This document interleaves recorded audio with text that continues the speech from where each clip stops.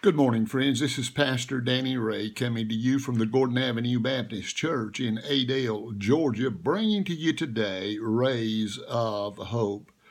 Today I want to bring you hope by sharing with you that our God acts when a tribulation comes.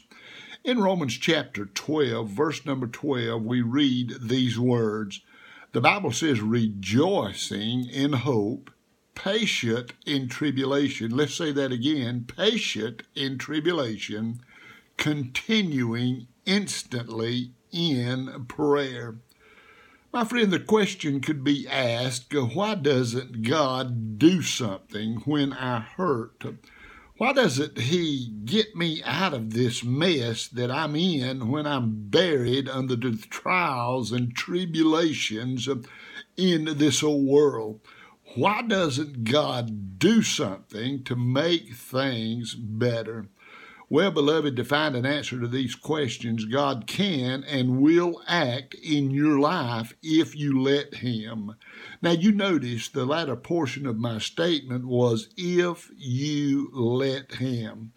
Friend, God can and will act if you'll let Him talk to you and teach you through your trial or tribulation. You see, for reasons that we do not always understand or know, God chooses most often not to act on our external circumstances, but most often He chooses to act on our internal circumstances.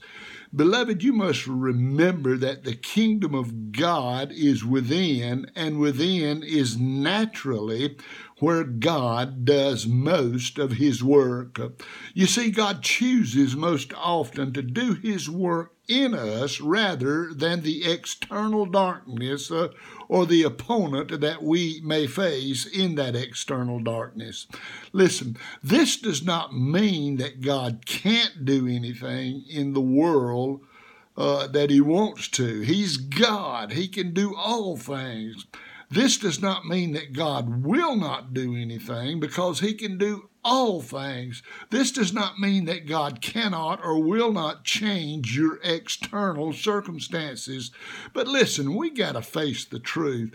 God is more interested in changing you than He is in changing the physical world in which you live.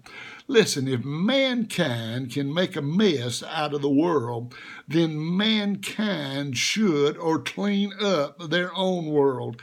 In your days of suffering, God wants you to live, God wants you to seek, and God wants you to walk through the light of His Spirit. In your days of suffering, God wants you to stand up as a mature person, to be responsible, to take charge of your life, and to be accountable for the actions that you do. In your darkness and suffering, my friend, God wants you to be teachable in your trials, so He may act to teach you rather than rescue you without teaching you. Oh, my friend, isn't it wonderful to know that while we may not see that God is acting even in our tribulation to make us what we ought to be. I love the children's song that I used to hear children sing and that I used to sing myself.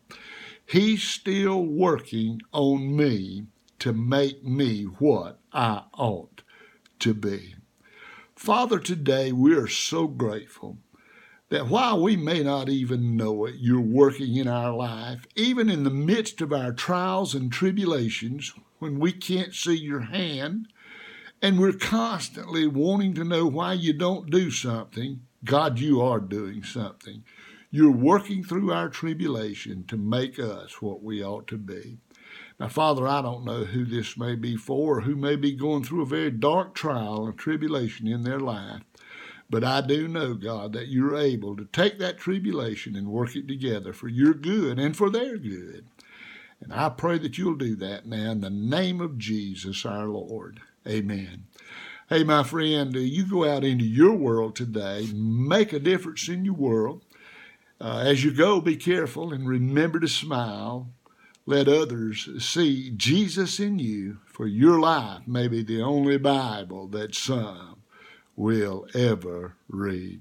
God bless you now.